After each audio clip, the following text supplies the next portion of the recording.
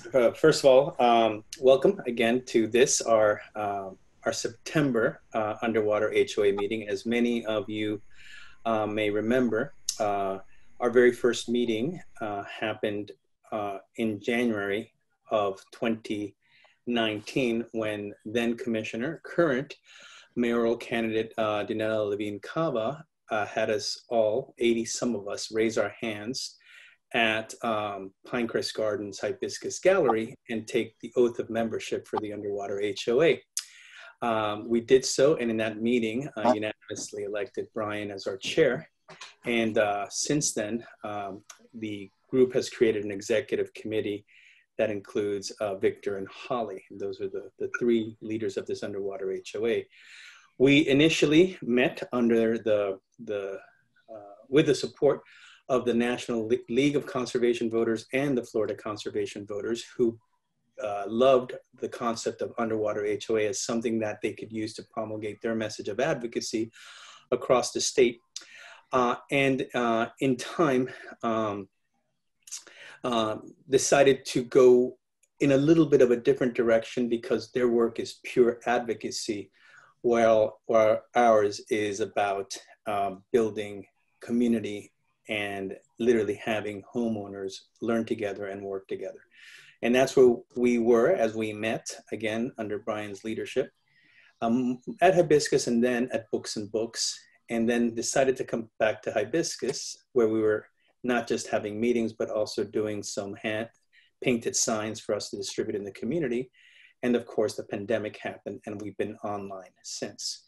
So this is yet another Underwater HOA meeting that we have online, and I really, really, really can't wait for us to come back and meet in person. I think there's something really powerful about doing it in an organic way, where we get to introduce ourselves to one another, where we can get to network on the side, and where ideas can percolate. Adam, who's the director of Cortado Projects, where the group is based, has created these two meeting rooms where Brian will lead one group, where we try to operate as a homeowners group in a chat, in a Zoom breakout room.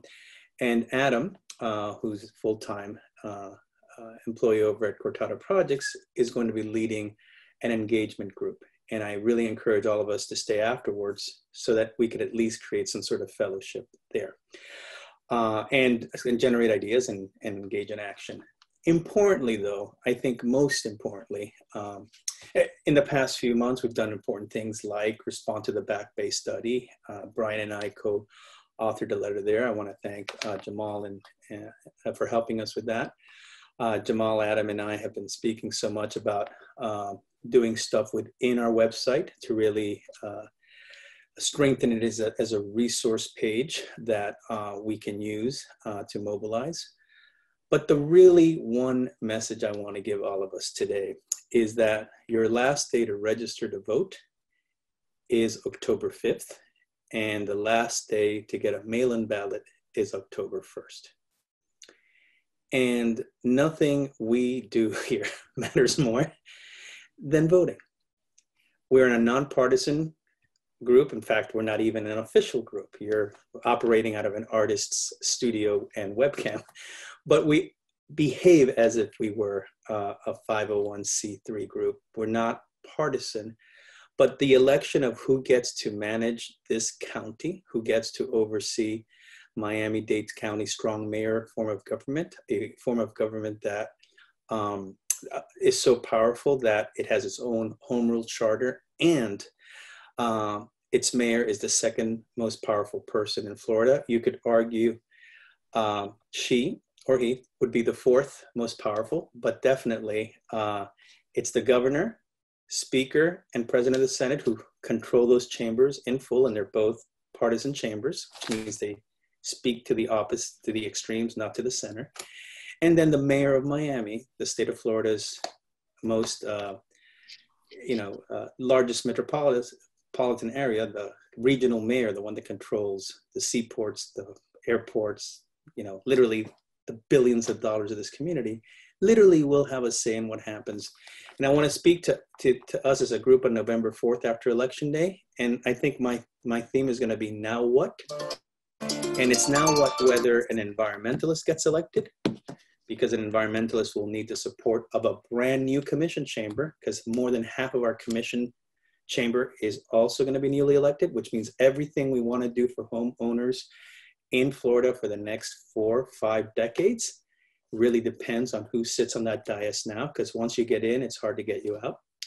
And if the wrong person gets elected, then we still need to double our forces to make sure that that happens. So all I'm trying to say is October 5th, please vote. I'm going to put a link here on the website where you can register to vote. October 1st, last moment you have to get your mail-in ballot. And if you do nothing else, right, for the homeowners group, for the future of your families, for what we're going to do with sea level rise in South Florida, what's going to happen to our ecology, our environmental degradation, just know who you're voting for and make sure you vote. That's my only wish out of this meeting. I also want to do something we don't normally do, but I am sort of feeling like this is a long-term process of meeting like this, Brian. And Brian, I'd just like you to start the meeting with just having folks just introduce themselves. And I really mean for 10 seconds, just your name, where you live, and maybe that's it. Like, you know, like really, really short, but just unmute themselves, because I want people's faces to pop up. Normally we're just giving a meeting, and I'm sort of feeling that we're losing our sense of community. So if, Brian, if you can lead the meeting with that and then introduce Hunter, I think that'd be really awesome. Okay. Sure, I think that's a great idea, Xavier, because like those of us that have been around for a while and came to the meetings or been coming to the meetings know that a lot of this was, you know, we spent a lot of time talking about each other's personal reasons for coming and what our motivations were. And as Xavier mentioned, we're not engaging in that way as much this way. So anyway, I'm Brian House. I'm the chair of the Underwater HOA, and this next person, I guess we'll just, I mean, obviously my screen is different than everybody else's screen. So what did you call it out, Brian? All right, I'll call you out. I got your names here. So Adam, do you want to introduce yourself? Sure. So hi everyone, my name is Adam Roberti. I'm the director of Cortada Projects, and I live in Miami, city of Miami, about 10 minutes from the campus. And Jamal, we'll go through our. Hello, I'm Jamal Wilson. I'm the coordinator intern for Cortada Projects, Underwater HOA. And, hello. Keep going, Jamal. And I was born and raised here in Miami, Florida, and a proud Hurricane. Okay, Carl, would you like to introduce yourself? I'm going to go in, so I don't get confused and miss anybody. I'm just going now and break down my screen. So. Sure, thanks, Brian. I'm Carl Brent. I live in Coconut Grove, and I'm co-founder and CEO of Grove Carbon, a new startup in Miami to try and help what we're all trying to do, save the planet. I was introduced to Xavier through the Clear Institute's symposium last year, and just love what Cortada Projects does. So I'm just passionate to be part of the group. Thank you. Thank you, Carl. That was Molly, right, that I said. Molly Dixie. Hi, I'm Molly. I live in Pinecrest. I'm actually a friend of Adam from grad school and really excited to join your meeting. Thanks, Molly. Okay, now I have the Celia and Nicole. They're gonna call my name. Hi, I'm Sila. I'm an undergrad at a senior, actually taking Xavier's class this semester. And I live in Brickell. Hi, I'm Nicole, and I also live in Brickell, and I'm a recent grad from UM. Nice to meet you both. Deanna? Hi, I'm Deanna. I'm from North Carolina, but I'm an undergrad at UM, finishing my last semester, and I actually interned with Cortada Projects this past summer. Oh, great. You, the gentleman who was on an iPhone, I don't see your name. Oh, yeah. But that's all the more reason to introduce yourself. Oh, hi. My name is Ralph Raposo, and I live in the East Kendall area near Baptist. And I just wanted to get more informed on the rising waters and what's going on with that. So that's why I joined. So Thank you. My wife. Pleasure to have you, Ralph. Yeah. What's that? I said, thank you. It's a pleasure to have you. Thank you. Hunter, our speaker for today. Sorry, I figured I would just talk about myself Okay. when I actually talk. But yes, hi, I'm Hunter Vaughan. I'm the environmental media scholar in residence at the University of Colorado Boulder.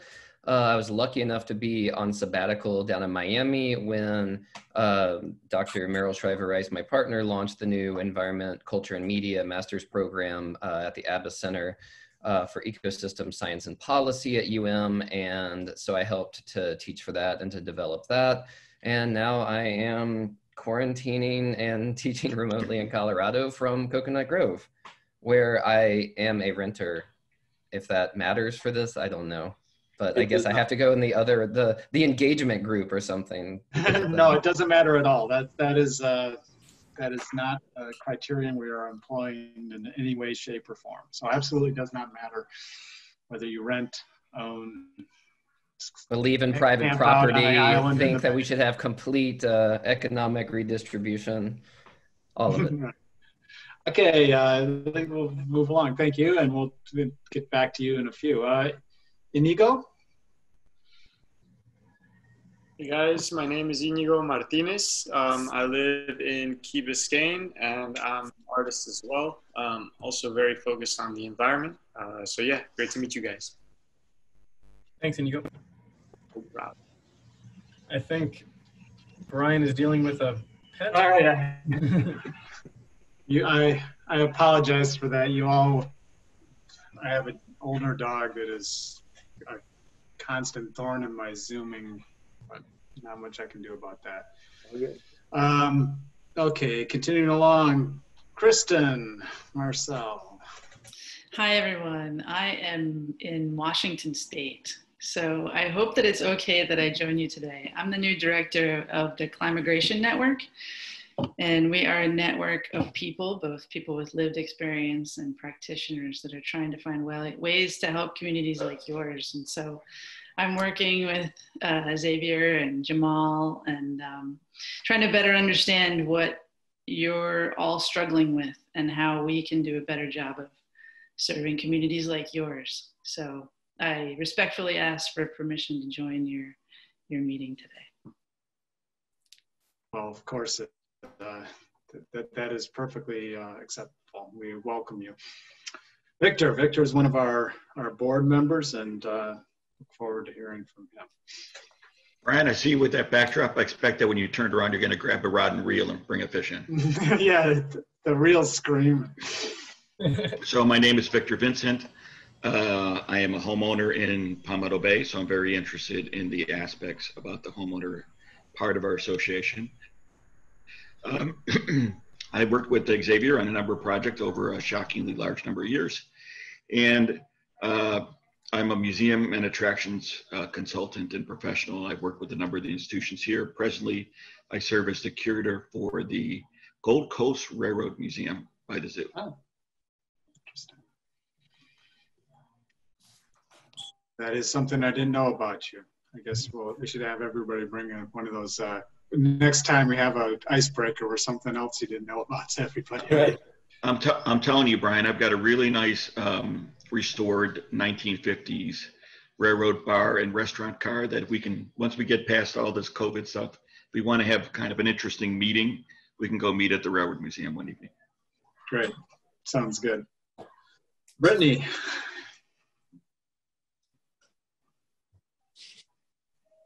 It's a test. Yep, you're good. Yeah. Oh, you're not good. No. Not hearing you. So Brittany's actually one of my longtime best friends, and Brittany, I don't know if you can speak right now, so I'll just introduce you. She lives in Tallahassee, and so she's joining us from afar. But Brittany, thank you for being here. And if you can get your mic to work later, you can give a little more info about yourself. Yeah, type it in the chat. You can chat it as well, yeah. Livio. Hello. My name is Livio, and I'm a web developer. I'm also a civic technologist. That means is that I build technology-based services for the public, and I've been working with Xavier and Adam. I've had the big pleasure of working with them on a number of projects in the last half a year. So happy to be here and get to know everyone else. Pleasure to meet you. Christina. Yes, hi. I'm Christina. I'm actually Sila's mother. So we all live in Brickell together. We've been Miamians for about 3 years, but I had already heard of Xavier Cortada's project, the one with the signs in front of the houses. I tend to like artist-led initiatives, especially when they're social, cultural, and global in nature. I've already participated in at least 1 or 2 of those meetings, and I'm really interested in what you're doing and how this is going to evolve, and also seeing that there's people from other states who are joining this. Thank you, Christina. Pleasure to have you with us. Claudio?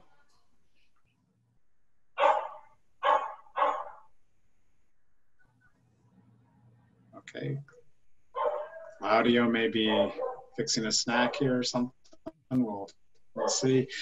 Holly, you're the last, but certainly not the least. So we welcome our other board member on the call here, Holly Zickler.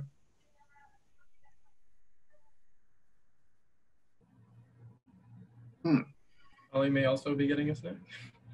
This was going so smoothly. I wonder if something has happened here. Well, now. Oh, maybe okay. Hi, can you hear me now? Yeah. Okay, yes. Sorry, I just have you on my phone. I'm just running late for dinner, so or making dinner. Anyway, so I am Holly Zickler, and I live in South Miami. I am part of let's see. I teach architecture to first year at FIU, and so I take my responsibilities seriously there. I'm also a community member in South Miami, and have been part of a community group that is really trying to make South Miami better. So I take my responsibilities seriously there as well. And our sea level rise resiliency is an important factor in the health of our community. So that's why I'm here and why I have been here for a long time. And we're, the activism of both our community members, basically it's all important. So that's why. Sorry. Okay, thanks. All right. Thank you. Thanks to everybody. And I was beginning to suspect that the Miami-Dade hackers had turned their attention to us, but apparently not.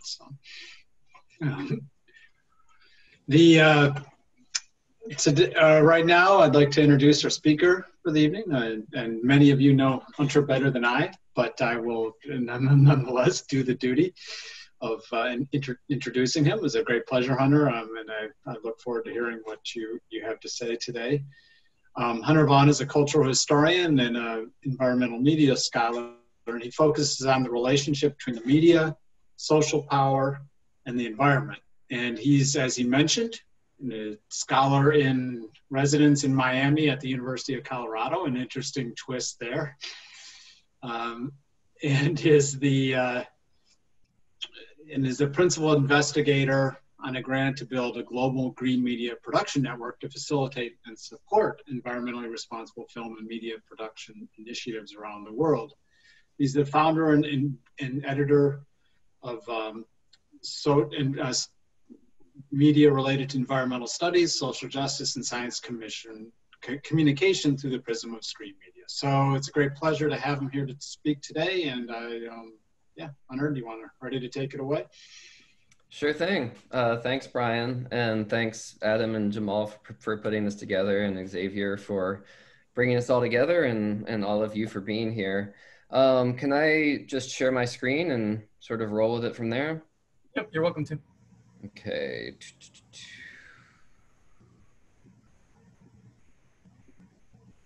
All right, can y'all see is it all good? You can see it, okay. So I'm here today to talk about, Brian, introduced a good amount of what I do. I work on largely the material infrastructure and the material impacts and environmental consequences, resource use, waste production of mainly of digital culture, but screen culture in general. And so I'll give you a bit of my background in a minute, just to contextualize what I'm talking about today. But the focus of today is really what I have turned more centrally to look at over the past couple of years, which is the environmental impacts and resource dependency in our digital and online culture, or our digital online culture.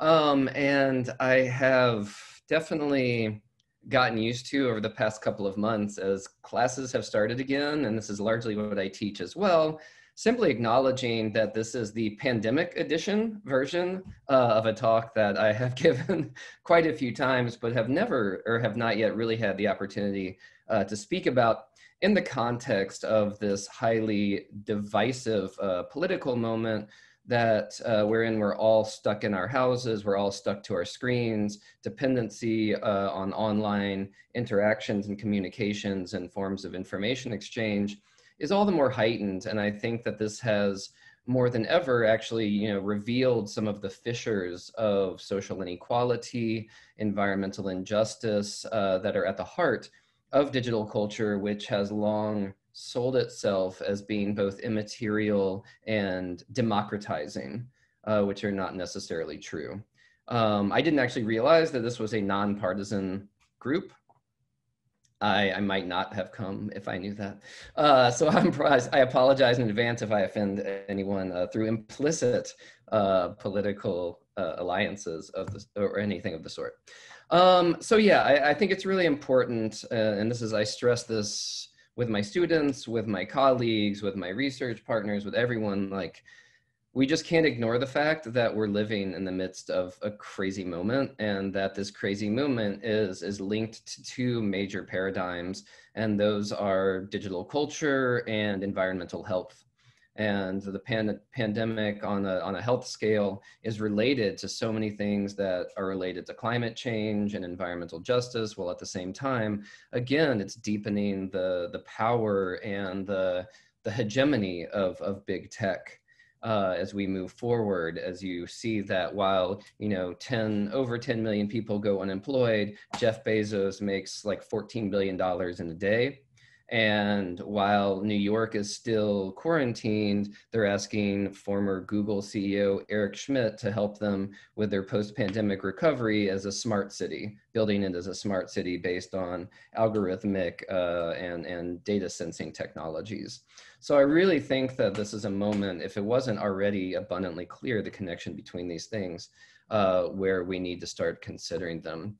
Normally, I also start classes, talks, and presentations with what is called a land acknowledgement, which acknowledges wherever we are was probably stolen from someone, and that there were indigenous peoples that lived there. And I imagine that since we're all in different remote places, maybe each of us can internalize or think about our relative land acknowledgement wherever we are, and have converted this now into what I call a virtual materiality acknowledgement, which simply acknowledges that this digital form of communication that we're using, from my laptop to yours, or your phone or your iPad, is not existing on some ethereal cloud, as big tech has convinced us, or has sort of sold an illusion to us, but is part of this massive material infrastructure that itself is highly dependent on the resourcing or the mining of precious metals, the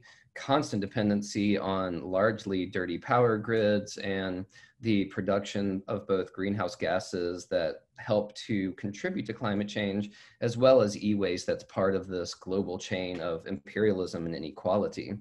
So I think that all of these are really important aspects to consider. Now, I acknowledge that I am using this same technology. I'm using the same form of communications technology. So there's kind of a catch-22 to the way that we're forced to meet up and hold some form of community today.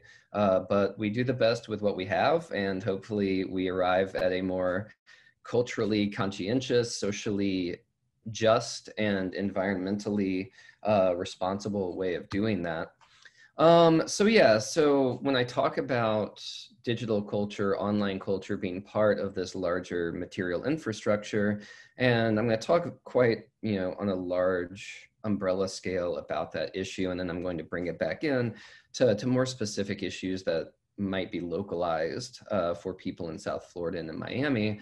All of this has an extremely long cradle to cradle lifespan.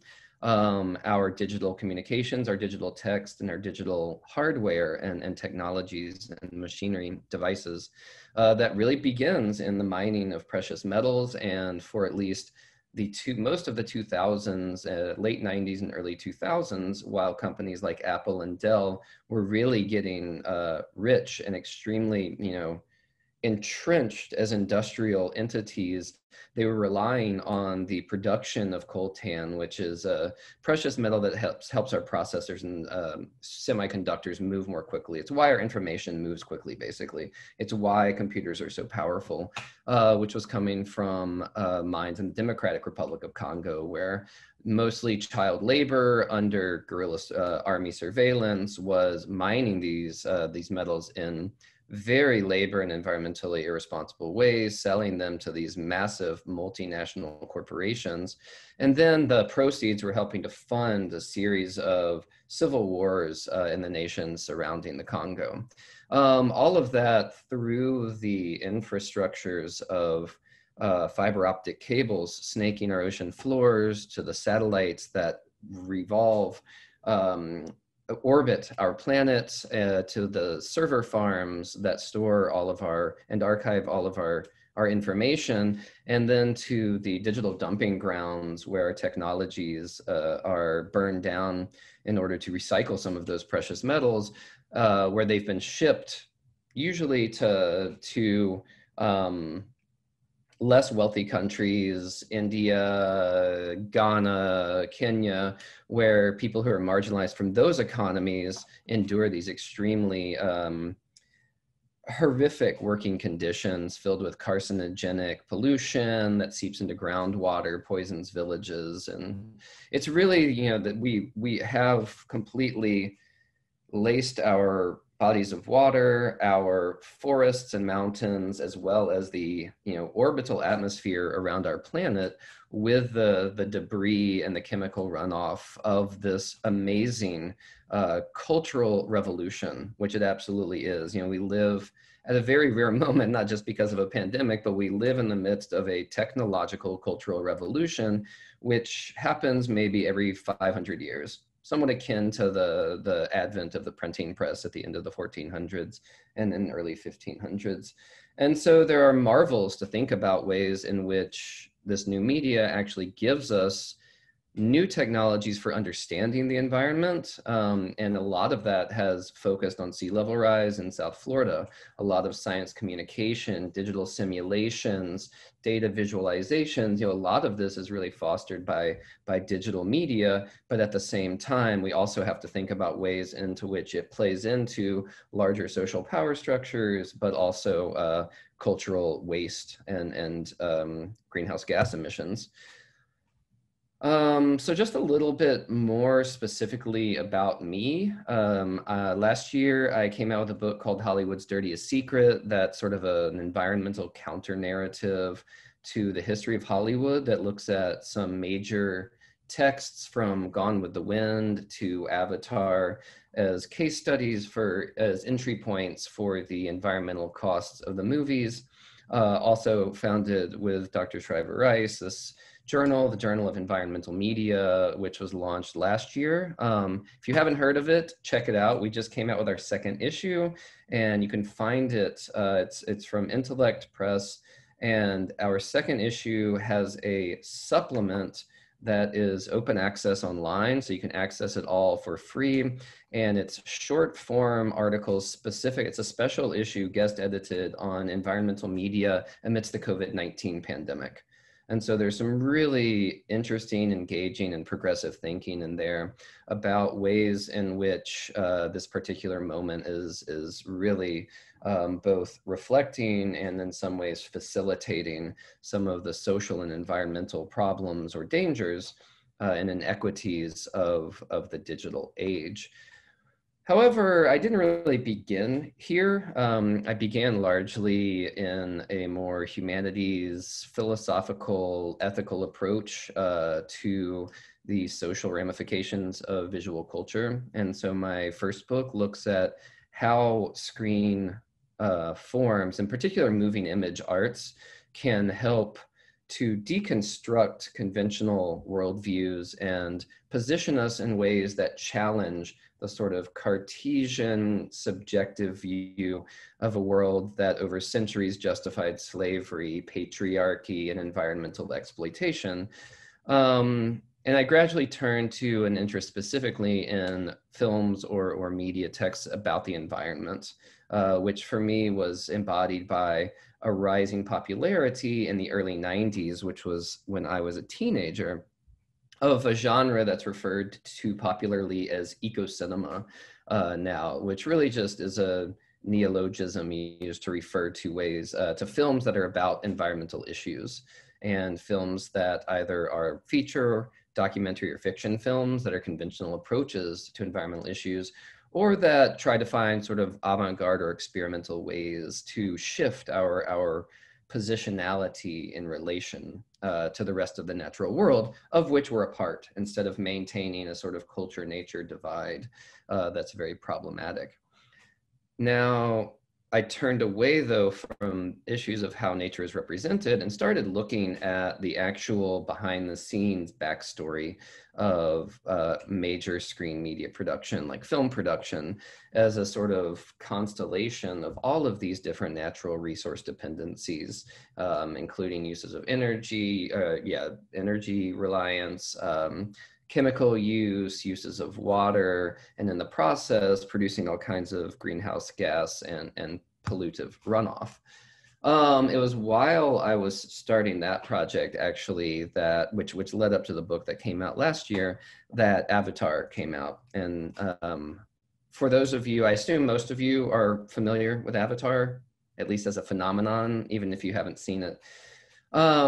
Regardless of how one might critique Avatar's narrative as a sort of white male savior fetishization of technology and romanticization of the noble savage, I think that it's difficult to discredit both the aesthetic quality of the film and what it does with digital technology, but also the role that it's played in shifting mainstream media production entirely from analog practices to digital practices. And Avatar was a film that both billed itself as an environmental narrative, but also billed itself as a fully digital film. And in some ways, that provoked for me a question of whether or not the digital revolution is actually a green revolution. And there are many ways, I think, in which historically they were aligned. The popularity and the visibility of climate change issues in the 1990s arose largely parallel to the introduction of digital cameras, of digital or nonlinear editing facilities, and from films like Twister in 1995 to The Day After Tomorrow in 2004 to Avatar and to blockbuster films today, CGI was largely incorporated more and more as this way to both represent these really captivating, beautiful ecosystems, fictional ecosystems like in Avatar, while also managing to visualize potential threats of climate change. And so there seemed to be a way in which there was a specific maybe zeitgeist link between these two movements, but they also catered largely to similar demographic audiences. They largely relied on and helped to feed the industrial and economic success of interlinked industrial and corporate entities, as well as particular individual beneficiaries. But as you can see, I mean, this is just one shot from the making of Avatar. Avatar, to call a digital film a fully digital or immaterial, ignores the fact that it's largely reliant on actual material objects, and that they're usually shot in analog forms. They usually require actual people in actual places and an enormous infrastructure, both of set construction, but also of digital production. And so ever since I sort of stumbled through the, I don't know, rabbit hole of Avatar as sort of a mind game for an environmental media scholar, I've been focusing mostly on this paradox between the digital and the environmental that is consistently or continuously finding new ways to be manipulated, both through mainstream cultural discourse, but also, I would say, through scientific mechanisms that show both how digital technology can provide us with new understandings of climate science, for example, and new models for foreshadowing or predicting possible climate strategies or climate resilience strategies or adaptation strategies, while at the same time making us all the more dependent on digital technologies for our mediated relationship with the environment. And so for a group that's talking really, I think, as far as I understand it, about locality, about environmental issues in relation to locality, to community, and to the potential interrelationship between humanity and the rest of the natural world, both, you know, humanity, our constructed environments and natural environments, all of which are intertwined and not at all separate.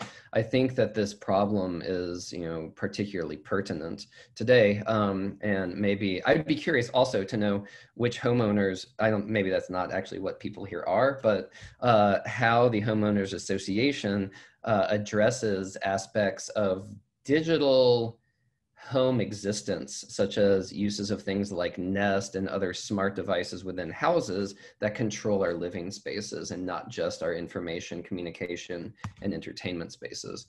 So I look at, you know, this historical, as a cultural historian, I'm looking at this evolution from an early 20th century cinematic culture, whereby we all sit together in a space looking at this one image that's projected to us, to a televisual culture where we all largely sit in separate spaces, sometimes with family or friends, and have the power somewhat to control our remote control. So in a way, it's more interactive and we have a bit more agency over what we watch, to the, you know, splintered, fragmented world of digital culture that's often referred to as convergence culture. And I think that convergence culture is a useful term, both because it draws all of these cultural media practices, whether they be traditional traditional artistic forms that are specified in the Enlightenment, like poetry, dance, architecture, theater, sculpture, or new ones like, you know, recorded music, recorded television, things like that. And it converges all of it within this weird little box, and it breaks everything down into binary codes that we feel now entitled to have instant access to a sort of infinite smorgasbord of information and digital materials that we can then use as the raw materials in order to produce new things.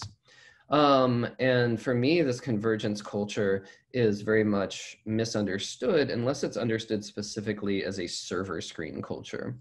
I'm not sure if any of you are Pokemon Go fans, or if you play Pokemon Go, or if you know people who do. I was out of the country teaching for a summer, and when Pokemon Go was released in the US, and I came back and there were just all these people on the streets and the sidewalks, and they're all walking around outside. And I thought it was this amazing moment where people had decided to, like, join community again and go out and breathe fresh air and be one with the trees and such. And then I realized none of them were actually interacting with each other, and none of them were looking up from their screens.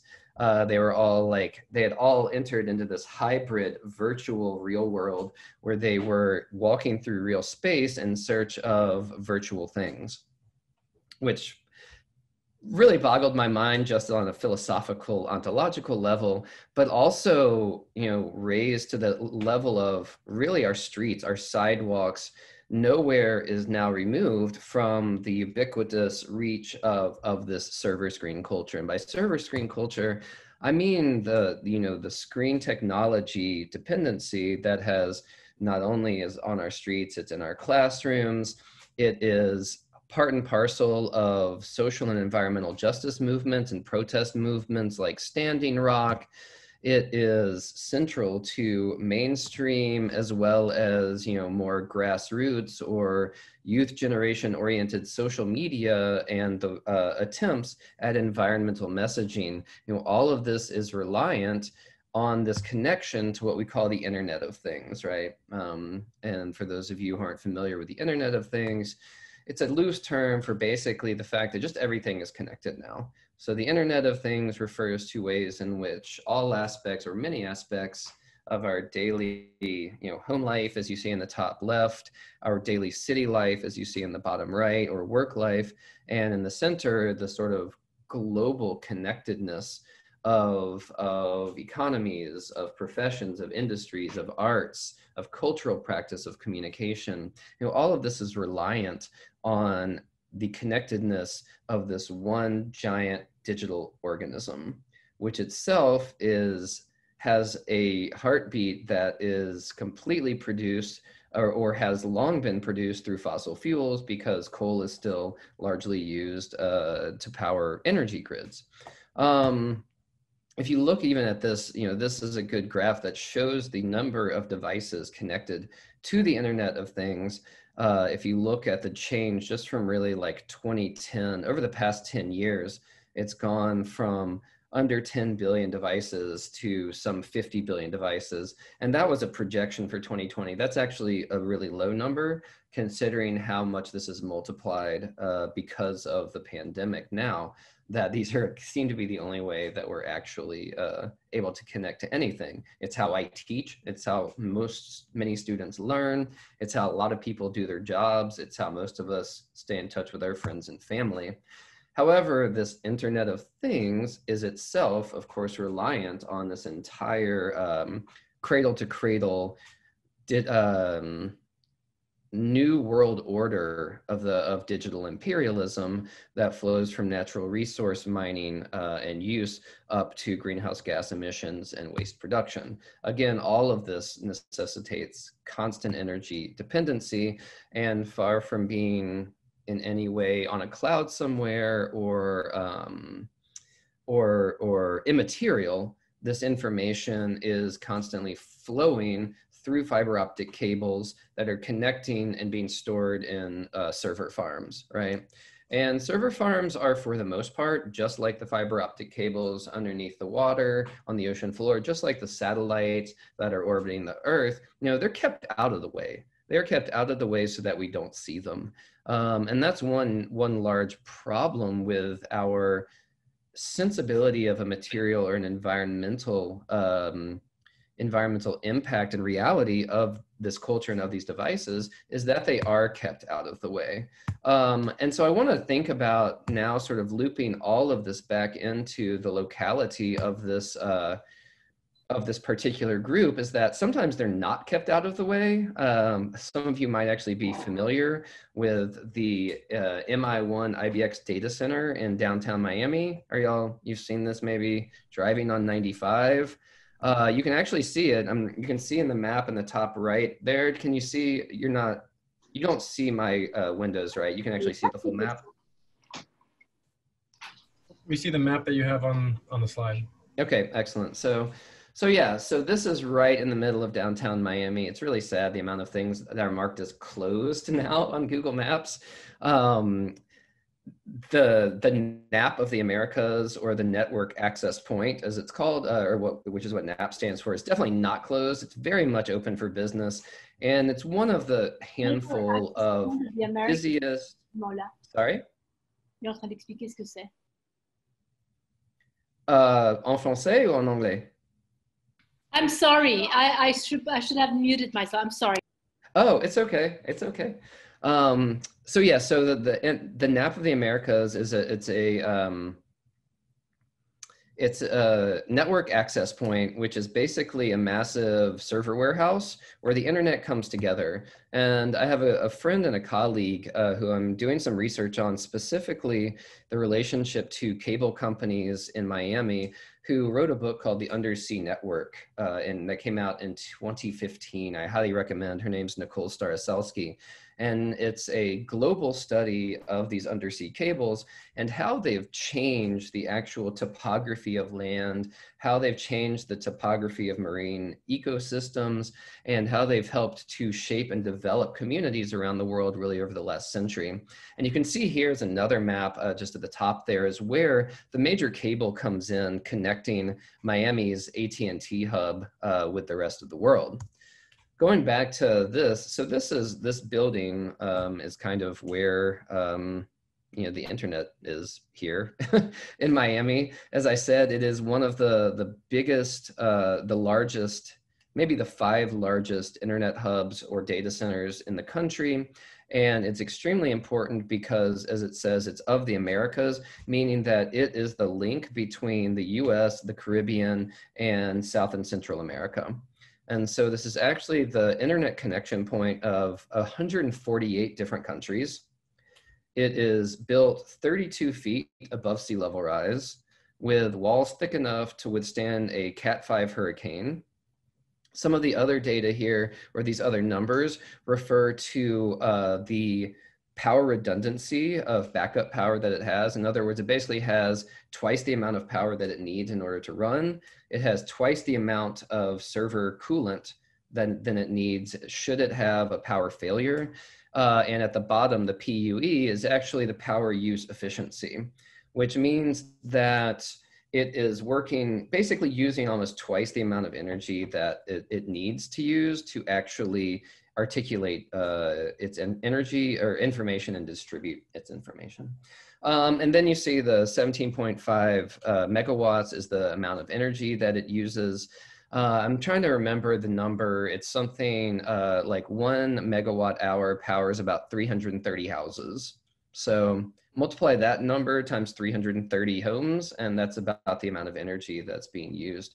And this is something that I would love to in the future, and maybe we can talk about it here, discuss its relationship to the Miami power grid, ways in which it's actually getting the energy to do that, and what that type of energy, media infrastructure, and digital online dependency, how that shapes an entire geographical and localized communities relationship, both to online connectedness, but also the environmental impacts of digital culture.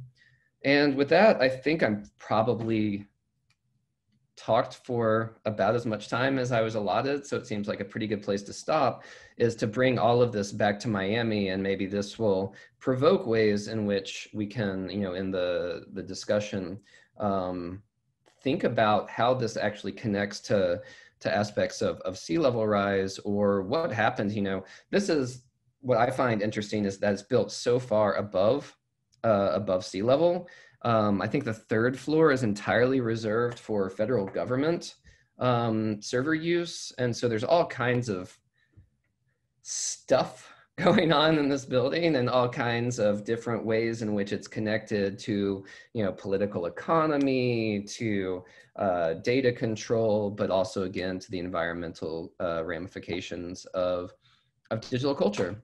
And with that, I open it up to questions or thoughts about ways in which this might perhaps be put in conversation with discussions of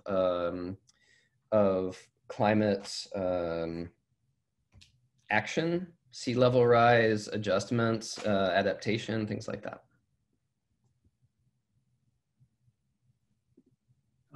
Anybody have any questions right now for Hunter? Thank you very much, Hunter. We really appreciate the talk. But I'm sure I have if I guess just chime in. If you have a question, unmute yourself. I'll quiet now for a second.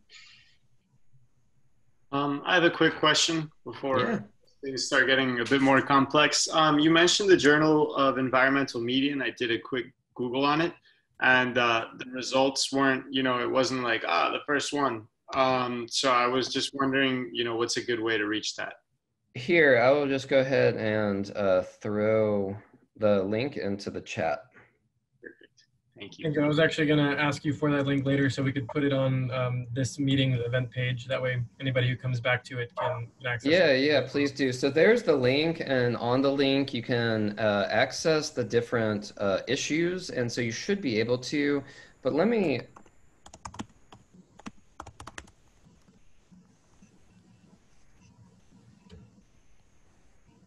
Here is, it's actually distributed digitally through Ingenta Connect, which is an online journal bundler.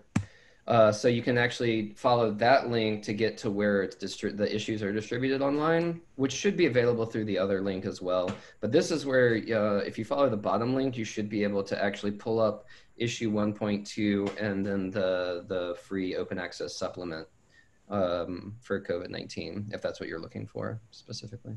Yeah, also, I just realized that it was actually right at the top there, but not what I expected it to look like. So. Fair enough. Something, I don't know. I'll talk to Intellect's PR people about that and see if we can snazz up the marketing. I see that Victor has a question for you, and I'll just read it for him since it's in the chat. Oh. It says, just a simple question. What has the recent COVID crisis taught us about digital culture? What works, what didn't, or what doesn't? So I believe that the recent COVID crisis has taught us that we are capable of adjusting many aspects of daily life and sort of traditional social behavior and rituals to online practice, such as we're doing here, but such as we also see right now in these major debates, both in education and health. There's a lot of promise, or there are lots of people who want to push right now for education to become far more remote and online oriented after this is over, whatever that means, or whenever that happens, but also to shift a lot of health practices to telehealth, which in a way is good because some people will have to commute less. Some people have easier access to things like education and the few health things that can be offered through telehealth. Now, I think that those points also drive home the fact that when talking about digital culture, mainstream industries and especially popular cultural values in the US completely ignore the fact that there is this thing, there is an aspect of digital culture that's lodged in communication racism. In other words, not everyone has the same access to digital screens. Not everyone has the same access to digital devices or to the same speed of internet information data. Moreover, not everyone can learn in the same ways or receive health advice in the same ways. So not only is this playing into what's already a very profound socioeconomic and race digital divide, which is a term used in media and information studies, but it also completely ignores two major points. One of them is that digital information is not infinite, it's not free, and it's not immaterial.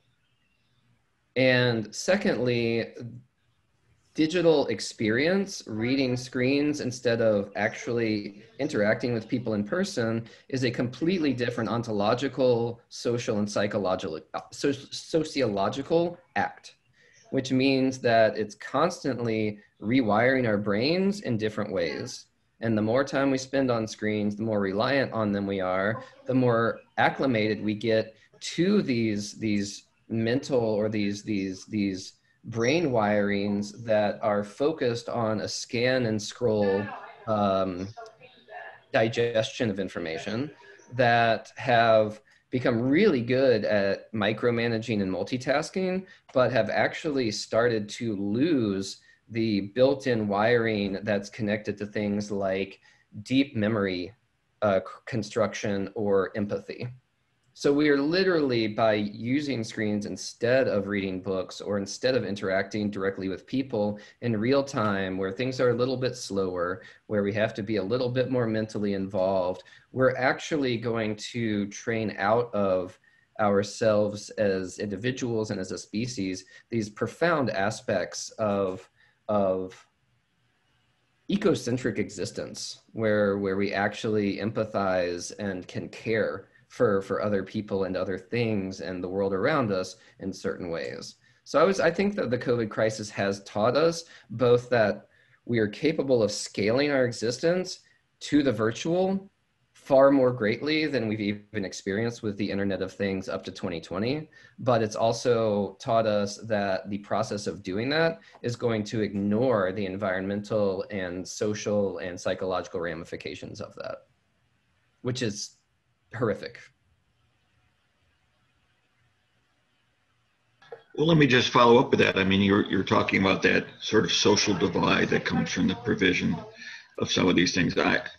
My personal experience is that I had right before or at the beginning of the COVID epidemic upgraded my internet connection from a DSL to a cable connection, accidentally, fortunately, because I suddenly had 3 college students at home all doing their work.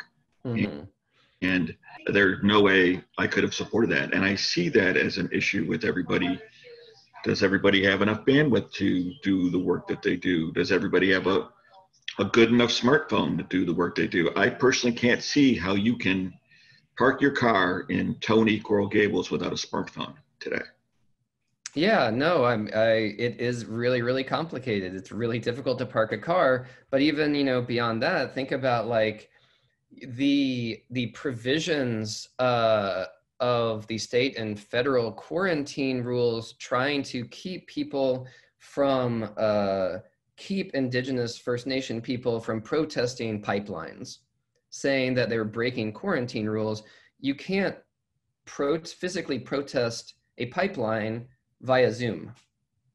And so shifting everything to the digital, you can't protest the police murder of Black citizens on the street via Zoom in the same way you can in person. And by trying to shift these things to online, it's really a way of government control of democratic activism and social protest, which I think has also become extremely both relevant, but also amplified over the past few months. And that, there is, just because most of us are existing online doesn't mean that there still isn't real suffering. And it doesn't mean that that real suffering isn't completely unequal in terms of racial, class, and gendered social groups or ethnic social groups.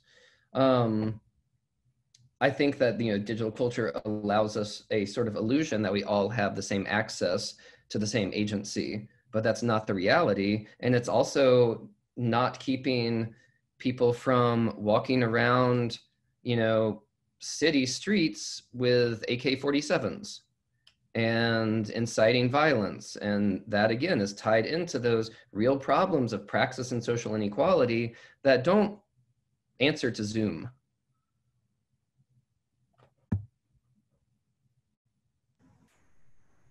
You have another question here, and I think because of what time it is, we'll take one more question after I read this one, and then we'll probably stop it there. And then because we do have breakout sessions afterward for anyone who wants to join. So I'm going to go ahead and read you this one. It says, "This might have been mentioned as I was disconnected. I feel extremely fortunate that online exists and is efficient. Imagine if this pandemic had hit just 10 years ago. Are IT tech companies considering how to reduce their environmental impact? If so, how?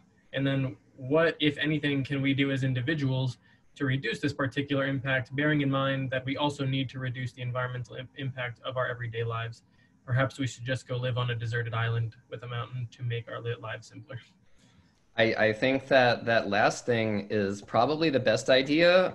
Unfortunately, in this country, health insurance is linked to employment. So if you go do that, they will either reject you at a hospital or you will leave with a 7-figure bill. There are two questions there. I think that the answer to what we can do is problematic. There are answers, there are things we can do, but there's a major problem with putting the onus of this in the hands of the consumer and of the individual. There are things we can do as individuals, and that we can, for example, we can change Amazon Prime, Netflix, Hulu settings so that they don't automatically start the next episode, so that, you know, our server, so that our online consumption isn't just constantly streaming. We can close our computer sometimes. We can shut our maps and try to find our way somewhere we've been 30 times, but can't figure it out because we're so reliant on them. So there are ways in which we can, you know, we can take a day per week off screens. There are things we can do as individual people to actually combat that, but that's really just like the tiniest drop in the bucket or grain of sand on the beach. What we can do, as Xavier pointed out and is important, is that we can vote, you know, and we can support and use our vote to support people who want to, you know, build a Green New Deal, or to propose, to initiate, and to pass legislation towards more, not only towards more environmental responsibility, but also towards accountability to corporations and corporate practice. You know, accountability to tech companies is a huge thing right now, and you can impact that from everything to protesting it online, to not ordering things from Amazon, to divesting, if you have like a retirement account or stocks or anything, by divesting your investments from companies that you think do bad things. Some of these companies have been trying to reform, and whether that's to rebrand themselves or because they actually care, it doesn't really matter. The thing is that they're doing something. So I know that, you know, Apple and Google have both pledged to go carbon neutral. They're building solar farms around their server farms to try to power the server, all of this through renewable energy.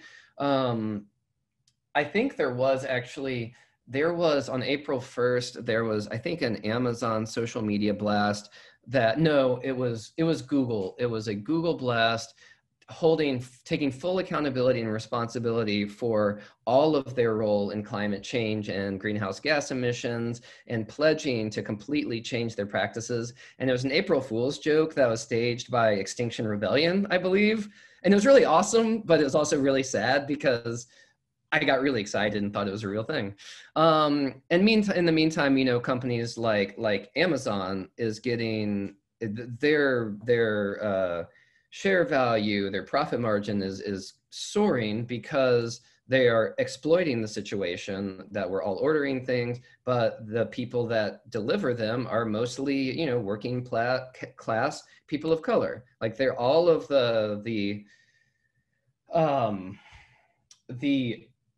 economic success of these major tech companies that rely on total connectedness are again connected to these labor problems. I'm not sure if y'all saw yesterday, but Amazon's posting basically for an information surveillance expert to help them suss out which of their employees are enacting and participating in unionization.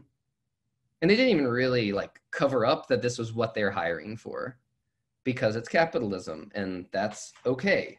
So I think that, you know, holding companies accountable, holding elected officials in government accountable, and being part of large cultural, you know, changes in cultural values and large grassroots movement to help change governance and to help change corporate accountability is the best thing that we can do. Or yeah, go live on a deserted island with a mountain. How many are there? Are there enough for all of us? Thank you, Hunter. Yeah, thanks everyone for the questions. I have a quick question if we have a moment. Yeah, Molly. You mentioned a study about, I think about the fiber optic cables changing the topography. And I'm aware that there's a digital divide societally, but I tend to forget that in my daily life that, the internet has material aspects. It's just so sometimes hard for me to think about. Can you tell us about the study, or at least the name or something? Yeah, again, so it's Nicole Staroselsky. I'll write it here. And the book is called The Undersea Network, and it's really, really fantastic. We talked about it a bit, I believe, in the ECM program in terms of the materiality of digital culture. And so definitely check it out. Something like between 70 and 80% of the global economy moves through fiber optic cables along the ocean floors. And these fiber optic cables were laid down there by tech companies, by communications corporations, in conjunction with local governments and international agreements. And you can find all kinds of amazing footage and photographs online of scuba divers who are going down there now because they have to repair them, right? These are not permanent fixes. These are not permanent structures. And they are in the ocean, probably getting nibbled by fish and walked on by crustaceans and things like that. And they're gradually dilapidating and falling apart, which means, first of all, that they are just sort of loosing all kinds of glass, plastic, and metallic substances into the ocean. And also, leaving at risk this digital infrastructure, which, critique it as we may, we are also reliant on it. But yeah, Nicole's book's awesome. Check it out. All right, I think that'll be it in terms of our questions. Hunter, thanks so much. You're awesome. It's been nice. Thanks. Thank you. Thanks for having me, and thanks everyone for being here and questions and discussion. Great, thanks, Hunter. Thank you. Just a quick thing before I have Brian adjourn us and take us along with Adam to the rooms. Hunter, what you said about it shouldn't be on on the consumer alone. In fact, it is about societal change, and that's why I am so adamant about us voting, because this is how we do it. The homeowners association that we have here knows that it alone is not going to have a majority of members. We're not a 1 million member organization, but what we do have is, through a sense of purpose, the ability to change the way our constituents think about who and why they're going to vote. So what we're trying to be through this organization is be agents of change. And it's a process. It's not something like a marketing campaign. It's really us working together, getting to know each other, getting to understand the issues. Because of that, Brian and I had voice. When the Army Corps of Engineers wanted to do something, we could speak with authority about South Dade, and we could speak with authority about how climate gentrification will impact the areas that they're protecting, particularly the lower income, high elevation communities in Miami. So there is a reason why we organize and work in what we do. So that's what we do in this team. It's about building community, building, learning and working together, trying to problem solve, see around corners, and do all those wonderful things. Our next speaker is going to be a pretty relevant one, because we're still in hurricane season. And if Adam, if you could put the link, it's Dr. Brian Soden, who's a professor of atmospheric sciences over at the Rosenstiel School at the University of Miami. And his presentation and expertise is hurricanes and climate change and the impacts for South Florida. And we really, really welcome him to join us. So that's October 7th at 7 o'clock, again, online, until we can get to meet in Victor's Railroad Museum. And I look forward to seeing you there. For now, let me turn it back to Brian and Adam, who will tell us about our chat rooms. Again, on the chat room, I put a link. I'm sure everyone here is registered, but if you're not, how to get registered, and a link on how to get your absentee ballot. The reason I put that link is so you can copy it, send it, put it in an email, and send it to your friends so that everyone votes. The name of the game here is getting the vote out. Everyone's decided who they're going to vote for. So those with more ballots in the ballot box win. It's that simple. And everything, absolutely everything, the fate of South Florida, the fate of this nation depends on who's in charge. It's that simple. So please get the vote out. Adam and I will have an announcement for us. We're going to be doing something spectacular, we hope, in October as a way of trying to get the vote out through the Underwater HOA. We're dreaming and planning it, and maybe we'll talk a little bit about it in the sessions. Thanks, everyone. Brian? Okay, so I guess now's the time. Thank you to Hunter and again for a very interesting presentation. I think we all really opened our eyes to some things that maybe we don't think about every day or at all. And yeah, we appreciate that. So now we're going to break up into a couple of groups. One kind of talking about what sort of issues the